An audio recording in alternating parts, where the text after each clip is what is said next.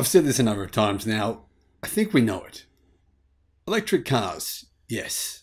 I mean, they are making a difference. There's no question about it. But realistically, they make nowhere near as much of a difference as electric scooters or just any kind of small electric transportation. And we know the facts. The facts are this. Electric scooters are slashing oil demand. In fact, if you're one of the big oil producers, you would absolutely hate these things. Apparently, fossil fuel demand, as in oil demand, has been slashed by 1 million barrels per day, 365 million barrels per year, simply because of electric scooters. I'm not making this up. This is actually true. Hello, my friends. Welcome to the channel. I'm Sam Evans. You're watching the Electric Viking. Thanks for tuning in. You know, in Taiwan when I was there, I saw a lot of people riding around on electric scooters, and they love them. They love them because over there you have all these swapping stations. You can just drive your electric scooter, and whenever your battery is getting closer to running out, you can pull over. There's everywhere places where you can literally pull a battery out of a wall. There's a bunch of batteries in a wall, and you take your battery out, put the old battery in, put your battery in your scooter, drive away. It's absolutely brilliant. Battery swapping works incredibly well in Asia. And, well, there's a lot more people in Asia. Electric two-wheelers are reducing demand for fossil fuels by 1 million barrels a day, says a new report. Electric scooters are clearly far more important for the world's decarbonisation, for cleaning our air, for making the world a better place than electric cars are. Maybe I should talk about them more often. What do you think? The reports estimate that uptake of electric scooters in countries such as China and even Southeast Asia, where they are a more common form of transport and legal in all regions of the country, unlike places such as Australia, where they've been said to be illegal in many places, has seen them reduce demand for oil 4 times faster than electric cars and trucks. And this is in a country, I mean, China is electrifying its actual car fleet at a much faster pace than everywhere else in the world. Nearly 30% of all cars sold in 2023 in China were electric. So you can see here that if scooters are outpacing that by a factor of 10, reducing demand by a factor of 10, oil demand by a factor of 10, you see just how important they are. And I think the Western world should stop demonizing electric scooters. I know there's been accidents, there's been crashes, but there's always going to be, doesn't matter what you do. If you get in a car, there could be a crash. Get on a scooter, there could be a crash. Walk down the street, could be a crash. We just have to accept there's some form of risk when we move around, and there's a lot of other people around us.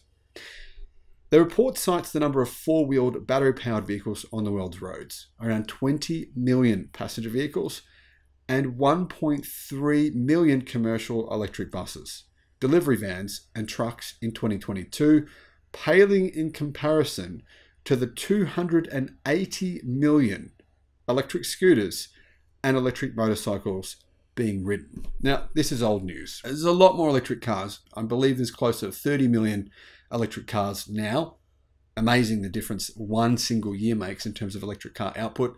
But the point is still this: 30 million electric cars versus now probably closer to approximately 350 million electric scooters. Been saying for a long time, I've said this a couple of times on the channel, small electric vehicles like this are truly the answer.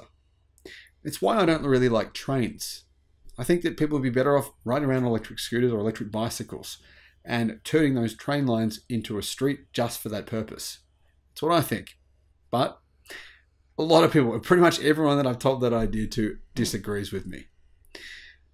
At a much lower cost to buy and a much lower cost to run, electric scooters make sense for journeys everywhere, in every country of the world.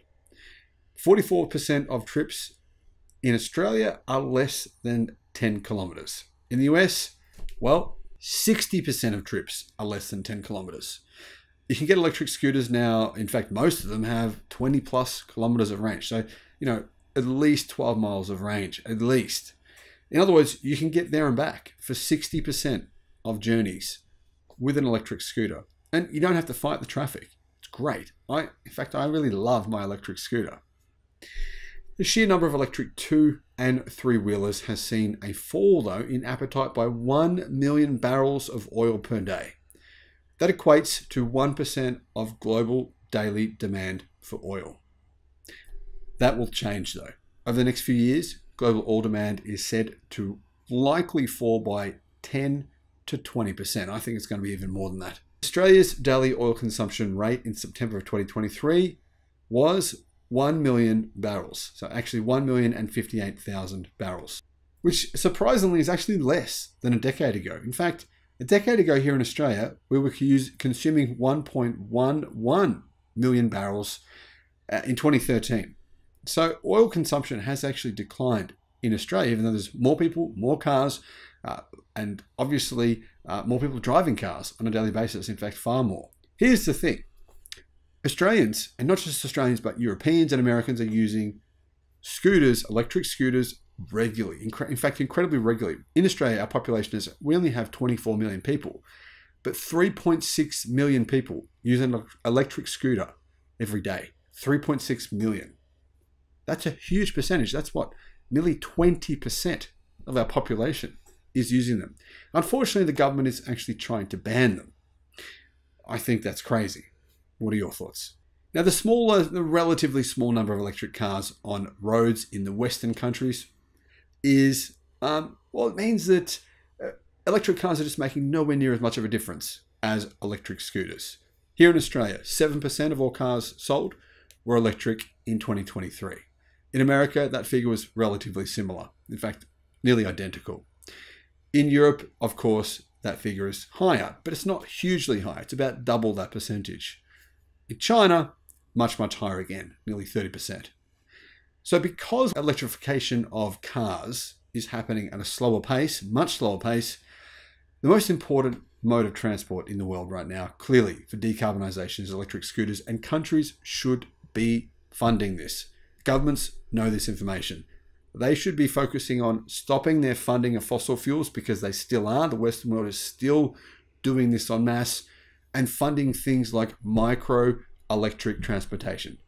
It unclogs the roads. It decreases our need for having to repair massive costly repairs. It decreases our need for products that we just don't need. In Norway, 80% of electric cars, in fact 85% of cars sold in 2023 were electric. However, according to Forbes, demand for petrol and diesel in the country has declined by only 10% since 2017 to 62,000 barrels per day. So even though in Norway, electrification has hit a staggering rate, unfortunately, oil consumption is only going down relatively slowly. The truth is here that to truly decarbonize the world as quickly as possible, we need to move our focus away from electric cars and focus on the simple, the humble electric scooter. Now, let me know what you think about this in the comments, guys. Thank you for watching.